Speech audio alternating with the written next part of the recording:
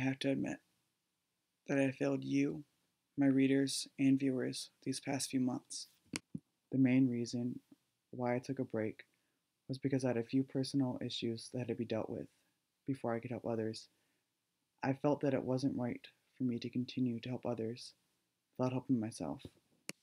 However, in the time period of a few months, I tended to those issues and I am back and better than ever.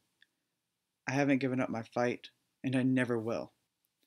Just like I hope that none of you will give up on your fight, no matter what that fight might be. And I want you to trust me when I say this because I am speaking from experience. When you admit defeat, those who are against you will win. And that is exactly what they want to have happen. I admit that I did get behind in writing posts, along with getting behind in my battle with bullying. I am still fighting, and because of that, I have worked through those problems. I am never going to admit defeat. I never have, and I never will. In closing, I want to remind all of you to never admit defeat, because if you do, it will make others feel stronger.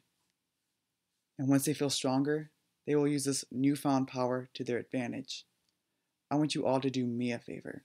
Well, actually, do yourselves a favor. I want you, as warriors, to remember to stay strong. Remember, life gets hard, and it's what we choose to do in those moments that makes us who we are.